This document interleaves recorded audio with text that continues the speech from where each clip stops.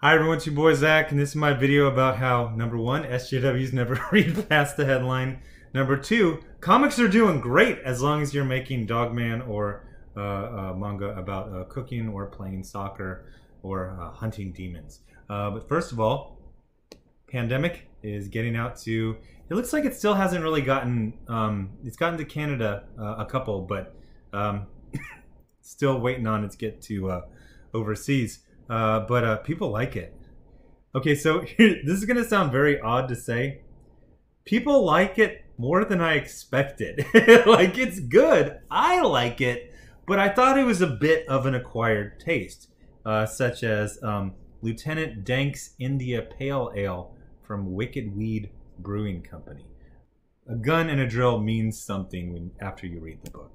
And then somebody sent me a bunch of crowdfunded books that they've gotten recently.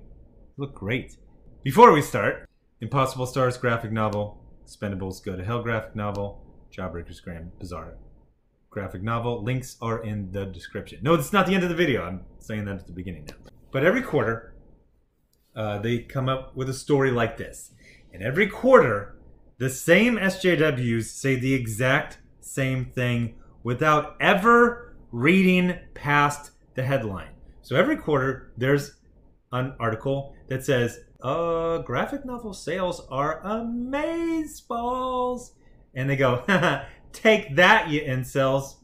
Graphic novel sales up 42% in North American bookstores this quarter. Gosh, I always say SJWs don't read past the title. They don't even read the subtitle, with Dogman and Manga driving the big gains. Well, that's funny you say that, because your picture is a bunch of superhero books. Mainstream Marvel DC books. That's not what's driving sales up. Graphic novel sales in the North American bookstore market is up 42% this quarter, according to the market research company NPD Group. I love their rap albums. Their second album is like fire, bro. For the months of July to September 2020, 4 million print graphic novels were reportedly sold in the North American bookstore market, up tremendously from April-June 2020's 2.8 million print graphic novels. NPD reports that does anyone remember when Professor Griff left NPD? I was shocked. I mean, I'm still shocked. So NPD reports that the manga subcategory accounted for nearly 3/4 of the growth in this most recent quarter. Now I have a question for you. Does Ron Mars write manga? Does Jamal Igle draw Dogman? If the answer to one or both of these questions is no, then what are y'all freaking... You're all just strutting like Mick Jagger. Hey, take that, you incels. Sales are up for other people. Yeah! Okay, so let's go on further. According to NPD, the manga subcategory has 25% year-on-year. I'm assuming that means increase. While the superhero category has declined by 11%. Excuse me. Does Ron Mars write and Jamal Igle draw superhero comics? They do. And that category has gone down by 11%. And then they point out that over the past years, manga has grown by 8%. So it sounds like there's a giant spike in growth for manga and Dogman, and there is a shrinkage, significant shrinkage, for the superhero market, which is weird because people who make superhero comics are using articles like this to flex. The other key driver for graphic novels is Q3 2020 uptick would be September 1st's Dogman, Grime and Punishment. I don't get it. Is that a pun? I don't get it.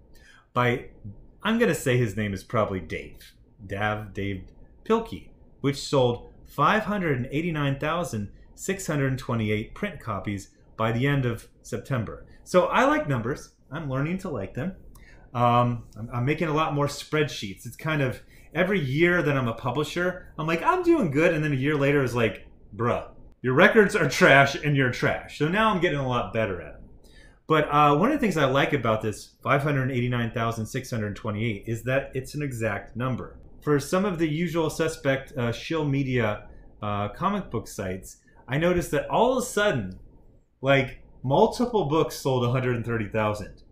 Hey, Netflix pitch 1,743 from this year, sold 130,000. Hey, Netflix pitch 18,234, sold 100. Like, wow, it's amazing how books keep selling the exact same number.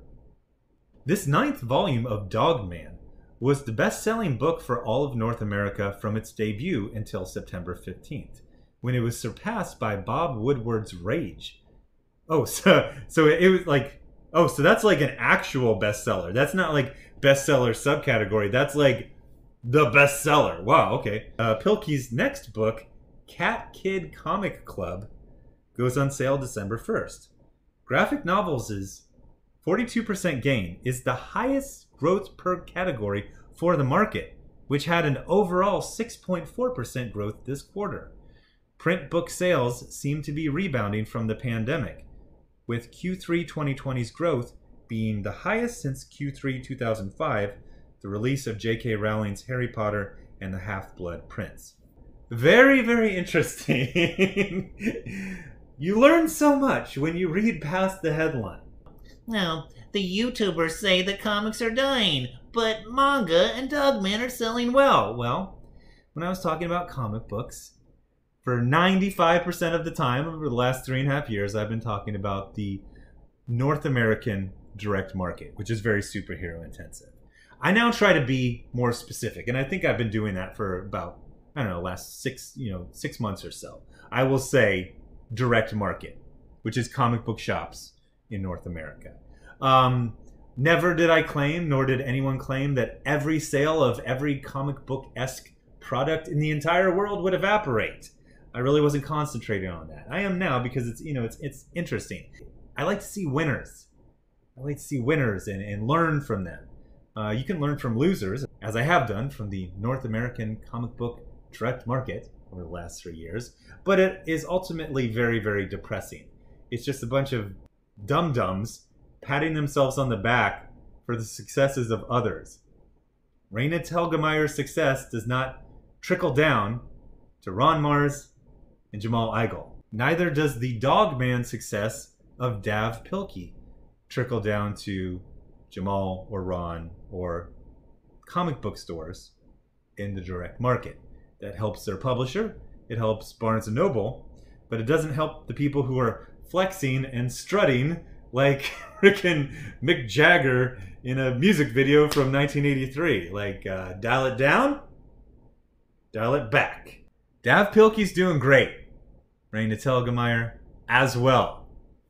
Hell, J.K. Rowling's doing good too. I'm doing good. Ethan's doing good. John Malin's doing good. The comic book direct market creators who make most of their money through it, comic shop owners, they're all doing bad, and then that's not funny. It's not funny, it's not fun. And when you're flexing because you didn't read past the headline while stores are going out of business, or more commonly, as I coined the phrase a year or so ago, unopening. Unopening is when you are a comic book store that does not rely on comic book sales. You got a little half a card table in the back corner near the drinking fountain, but you're making your money on Magic the Gathering, Funko Pop, and other geek bric-a-brac in your geek bodega, which actually used to be an actual comic book store. So anyway, thanks for watching. Subscribe. Make sure you're still subscribed. Hit the bell for notifications. Thanks to everyone given to the Patreon and the Indiegogo. You're funding original content and an original lawsuit. Links are in the description. I don't know why it's so hard to say the description, but I trip over that about 65% of the time.